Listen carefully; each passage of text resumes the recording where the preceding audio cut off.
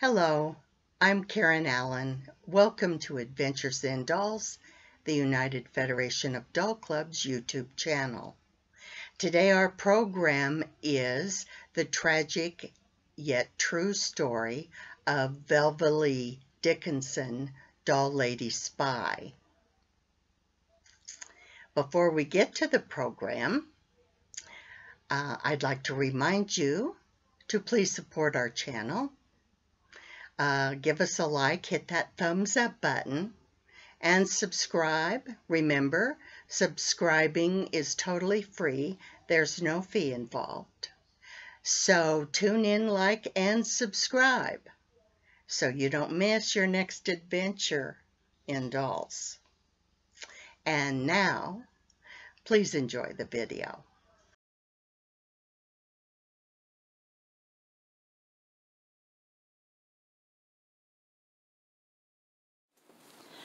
The tragic yet true story of the doll spy, Velvalee Dickinson. The world has known about spies since there was conflict between countries. But a doll spy? Who would use dolls to betray the United States of America in a time of war? Velvalee Malvina Blucher was born in Sacramento, California in 1893.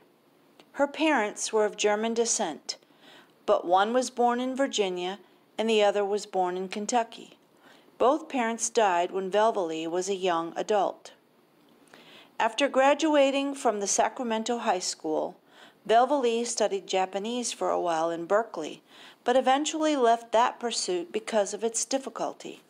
She was employed in a bank and eventually as a bookkeeper in a brokerage company owned by the man who would become her future third husband, Lee Taylor Dickinson. The company had many Japanese clients in the 1930s, and the couple had numerous friends and guests in their home that were Japanese.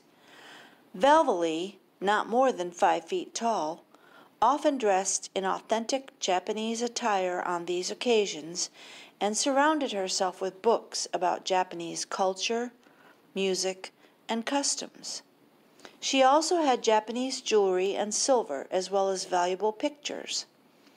Through those connections, she met Japanese diplomats and military officials. She was a confirmed fan of Japanese culture. The only flamboyant streak in her life was her conspicuous habit of attending social functions at the Japanese consulate in San Francisco and New York, clad in traditional Japanese attire. She had apparently found an entree into Japanese-American social circles through the many Japanese farmers in California who were customers of the brokerage business, and soon she was entertaining consulate officials in her home as well. In 1934, Velvalee began to collect dolls when she was 41 years old.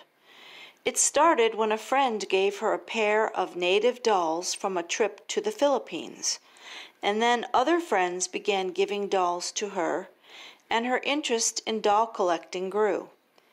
In 1937, she and her husband borrowed $100 and moved to New York City, where Velvalee worked as a clerk at Bloomingdale's.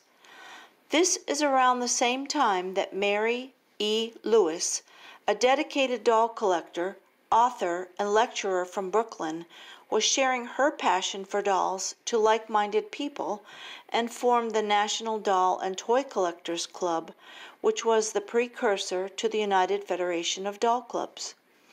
As a matter of fact, Velvalee was a member of that association for a while, but more about that later.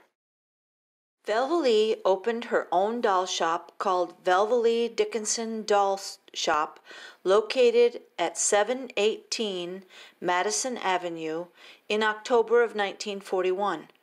Her business was located in a very fashionable and spacious storefront, and the Dickinsons lived nearby. Her clientele eventually numbered into the thousands and included movie and Broadway stars, social celebrities, as well as the regular Mr. or Mrs. John Q. Public. There is a photo of Mary Lewis, who is the founder of the National Doll and Toy Collector Club of New York City, which later became the United Federation of Doll Clubs in 1949. Mrs. Lewis is holding a pair of souvenir dolls she may have purchased from Velvalee Dickinson in her shop on Madison Avenue. Other known doll artists sold their dolls in Velvalee's shop, such as Edith Flack Ackley and Emma Clear. Velvalee worked hard to provide all prices of dolls for her clients.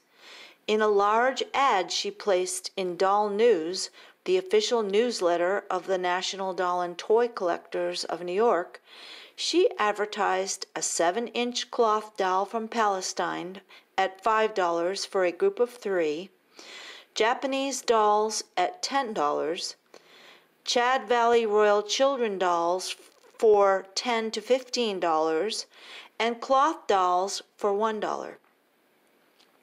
She was an aggressive and creative marketer and wrote articles for journals that specialized in antiques.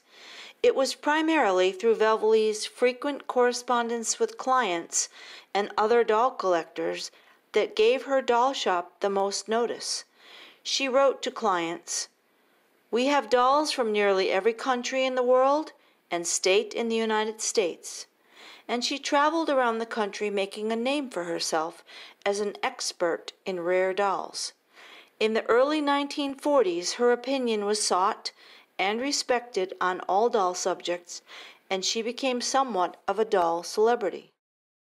Sadly, as the doll business grew, so did the debts for Lee's constant medical problems, which grew steadily worse.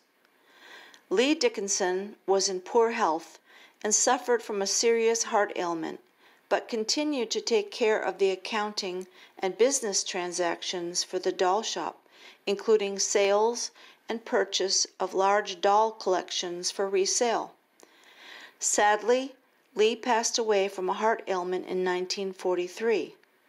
By then, Velvalee built up a decent mail-order business for her dolls.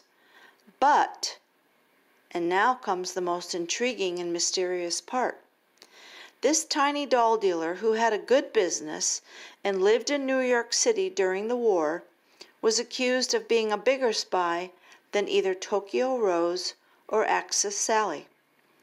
In early 1939, she had joined the Doll Collectors of America with its headquarters in Fort Edward, New York. She also became a member of the Toy Collectors Club of New York, one of the units of the United Federation of Dolls Clubs.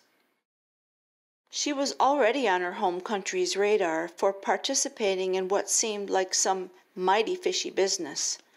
The FBI's blog entry on her specifies that the FBI's interest in Mrs. Dickinson stemmed from a letter about dolls, which was intercepted by wartime censors because of its unusual contents and brought to the Bureau's attention in February 1942. The letter, purportedly from a Portland, Oregon woman to an individual in Buenos Aires, Argentina, dealt with a, quote, wonderful doll hospital, end quote, and observed that the writer had left her 3 old English dolls for repair. Also mentioned in the letter were fishnets and balloons. The FBI laboratory cryptographers examined the letter and eventually concluded that the 3 old English dolls probably were 3 warships, and the doll hospital was a shipyard where repairs were made. They further concluded that the fishing nets referred to submarine nets protecting ports on the West Coast, and that the reference to balloons was intended to convey information about other defense installations on the West Coast. The Portland woman's letter, it turns out, was not an isolated curiosity, as 4 other women reported receiving mysterious return-to-sender letters typewritten with what were later found to be forged signatures. The only thing the women had in common was their interest in dolls and the fact that they had all done business with a certain New York doll merchant, Velvalee Dickinson. The FBI matched one of the letters to Velvalee's own typewriter, and based on the postmarks, they were able to trace the other letters back to typewriters made available to hotel guests in cities up and down the West Coast, hotels that the Dickinsons had just happened to have been visiting at the time the letters were sent in early 1942. What the aspiring spy did not realize is that her Buenos Aires connection had fled after a blown cover. Hence all those address unavailable bounce-backs, which meant that her Japanese contact did not receive and disperse Velvalee's doll-themed coded missives. Here is an example of one of the letters. I just secured a lovely Siamese temple dancer. It had been damaged, that is tore in the middle, but is now repaired, read one. Another told of receiving an old German bisque doll dressed in a hula grass skirt. It did not take the FBI analysts very long to match up the dolls with recent United States naval ship movements into and out of repair yards on the West Coast. The dolls' nationalities referred to the type of ship. For example, Siamese were aircraft carriers. The doll with the hula skirt matched the ship recently arrived in Seattle from Hawaii. But how did Velvalee learn this confidential information? She was present at many social gatherings on or near military bases due to her doll connections, and she was a very good listener and needed money. But Velvalee's real downfall came when the FBI started looking into her finances. Despite attracting customers from around the country, she had been struggling and borrowing money until 1942. In 1943, money in her possession was traced to Japanese officials. A subsequent search of her safety deposit box revealed $13,000 in similarly traceable bills that led directly to a high-ranking Japanese naval inspector's office in New York City. Based on the results of the FBI's investigation, Bureau agents arrested Velvalee Dickinson in 1944 in the bank vault where she kept her safety deposit box. She did not go quietly, however. She kicked and screamed at the burly men and resisted arrest. She was indicted by the federal grand jury in the Southern District of New York for violation of the censorship statutes, conviction of which could result in a maximum penalty of 10 years in prison and a $10,000 fine. She pleaded not guilty and was held in lieu of $25,000 bail. Mrs. Dickinson had told the arresting agents that the money in the safety deposit box had come from insurance companies, a savings account, and her doll business. Upon interview later, Mrs. Dickinson stated that the money in the box actually had come from her husband. She alleged that she found this money hidden in her husband's bed at the time of his death. Mrs. Dickinson said that her husband had not told her the source of the money, but she believed it might have come from the Japanese consul in New York City. She tried to blame her husband for being a spy. Meanwhile, information compiled as a result of the FBI's continuing investigation resulted in another indictment of Mrs. Dickinson in May of 1944, this time on charges of violating the espionage statutes, the Registration Act of 1917, and the censorship statutes. She pleaded not guilty, and her bail of $25,000 was continued.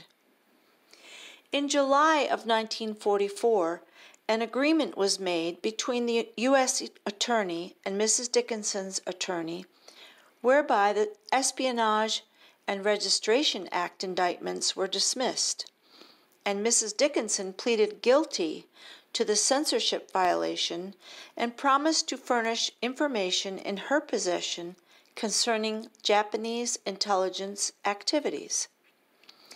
Following her guilty plea, Mrs. Dickinson admitted to FBI agents that she had typed and prepared the 5 letters addressed to the individual in Argentina, and that she had used correspondence received by her from her customers to forge their signatures.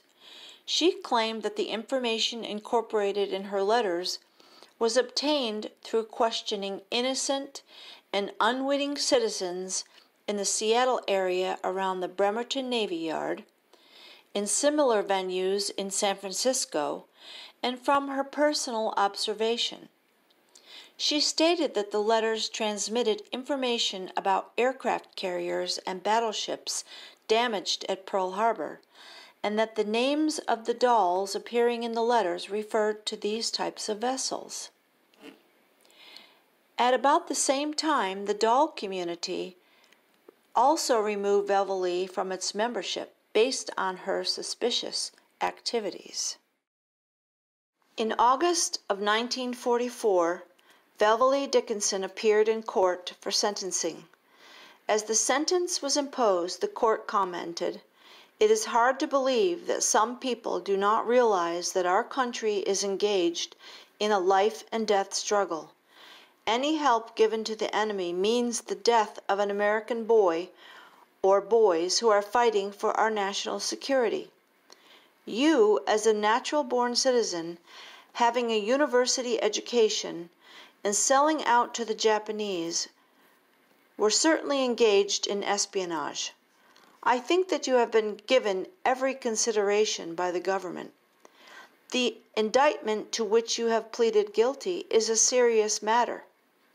It borders close to treason.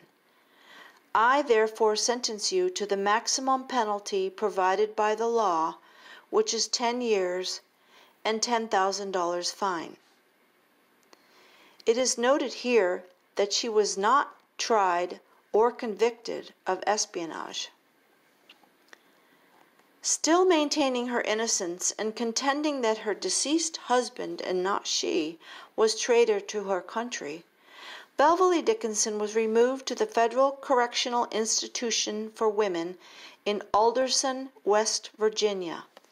She was conditionally released on April 23, 1951, to the supervision of the federal court system.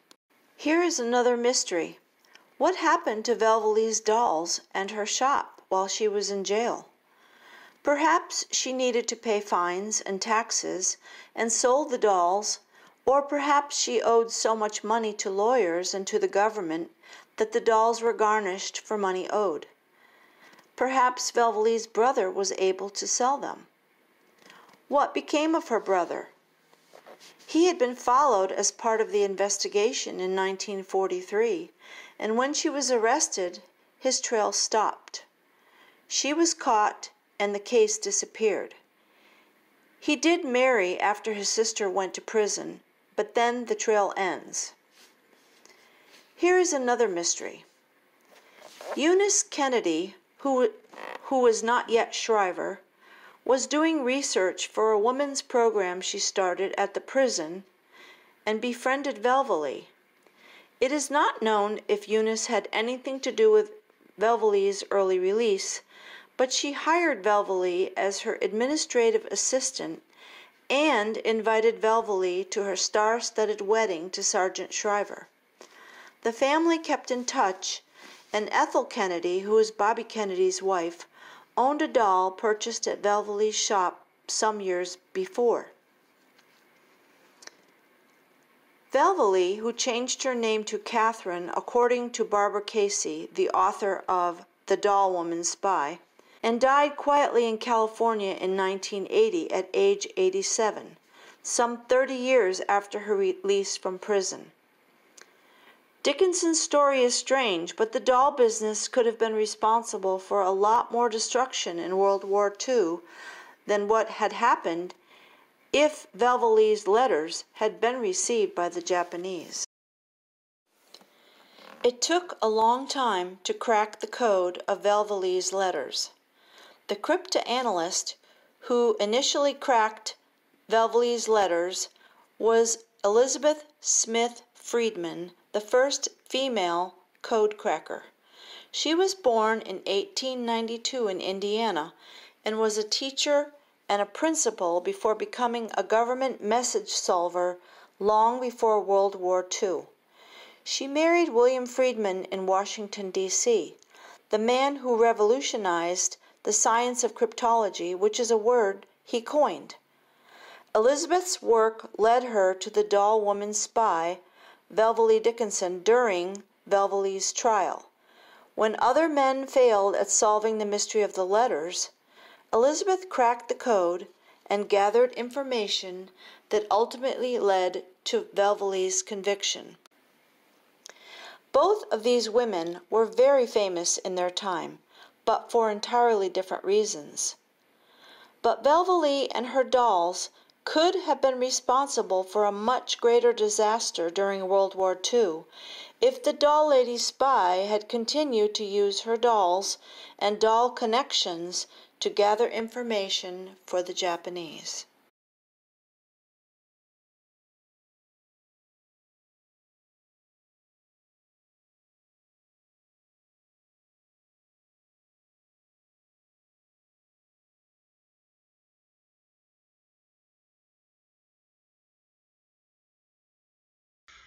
Welcome back. We hope you enjoyed the program. We'd like to thank Kathy Gregg for providing us with this program. We certainly appreciate her support. If you aren't a member already of the United Federation of Doll Clubs, you need to be one. You're missing out on a lot of fun. Just click on the link at the bottom of the page. It'll take you directly to our website where you could fill out the membership form and be sure to tell them Karen sent you. I'll see you next time.